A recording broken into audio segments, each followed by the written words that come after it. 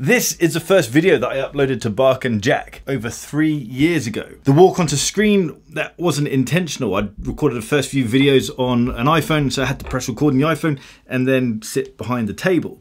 However, the coffee cup and the coffee machine behind me were completely intentional. I wanted those products to set the scene, but this isn't where Coffee and Bark and Jack started. For that, we need to go back even further, probably another 3 years earlier on Instagram. I started to use coffee in my shots on Instagram as a bit of an FU, a little bit of a rebellion against the whole culture of taking photographs of Rolexes draped over champagne bottles. I found that massively pretentious and a bit elitist, and that wasn't the side of the watch scene that I like. I really like the idea of this item that's perceived to be luxurious. I like the idea that this is just kind of made common by being draped over a coffee mug. For the channel, the coffee just set the scene for the style of content that I wanted to do. I wanted to do relaxed content. I wanted to do content that felt like you and I were just down the coffee shop having a chat. I wanted that for my headspace because it felt weird talking to a camera.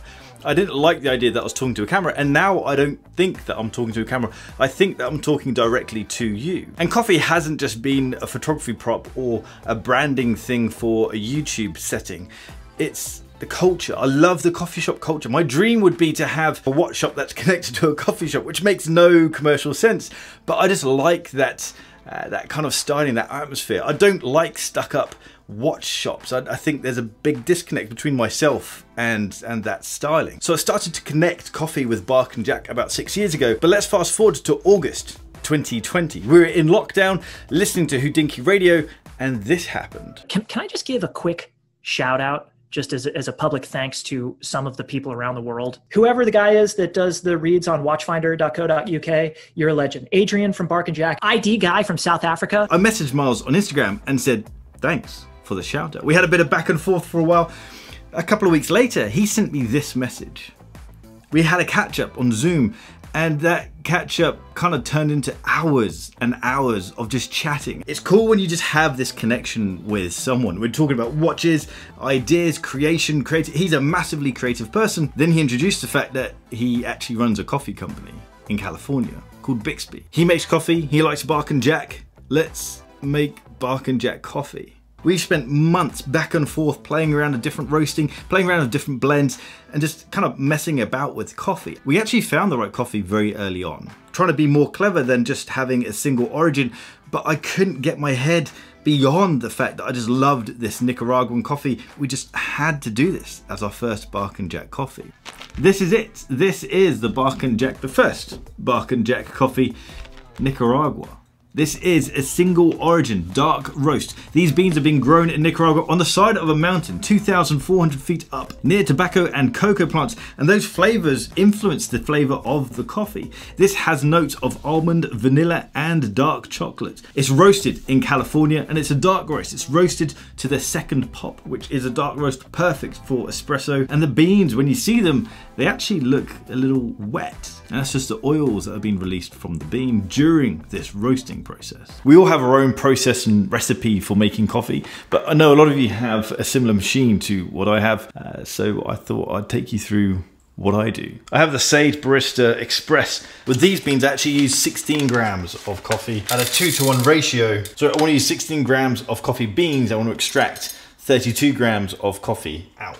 Don't put all the beans into the hopper because the beans are just going to dry out and the coffee's going to go bad. Keep the beans in the bag because that's going to keep the coffee fresher for longer. For espresso, you want quite a fine grind.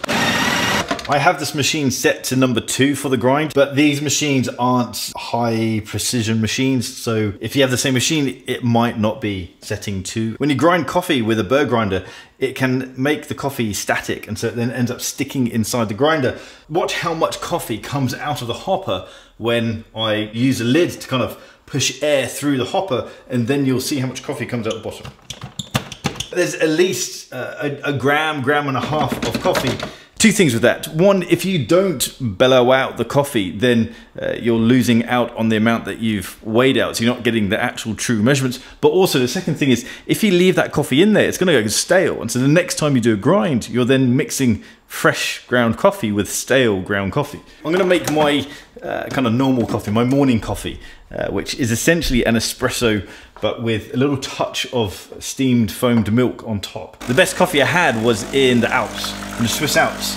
And I love how they have espresso, where you can have espresso with their really creamy milk, and it just tastes amazing. So this is kind of my way of replicating that. It doesn't matter which button you use, because in manual mode, I only use this machine in manual mode. Hold it down for 5 seconds, and that does a 5-second of pre-infusion. You see the lights flashing.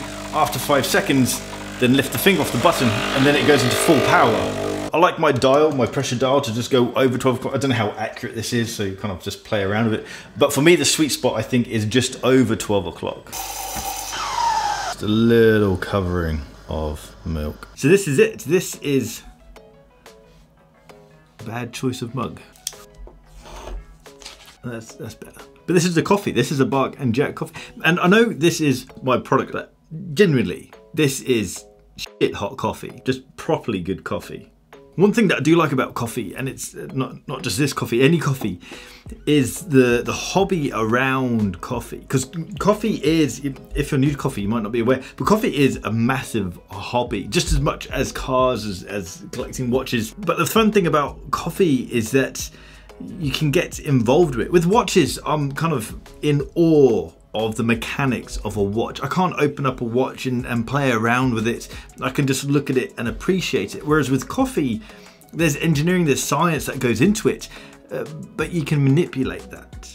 At the end of the day, your job is just to create a drink that you like. It doesn't matter how you go about it, it's about creating a drink that you like. But if you create a drink that you don't like, I enjoy that problem-solving process of figuring out, what should I change? Do I need to change the coffee? Do I need to change the grind? Do I need to change the tamp? Do I need to change the pressure, the duration? There's so many elements that go involved, and it's easy to manipulate that. It's also the sort of hobby that it's as expensive as you want it to be. This is an AeroPress. This costs 20 quid, and you can make great coffee with an AeroPress. Equally, you could go spend £1,000 on just a grinder.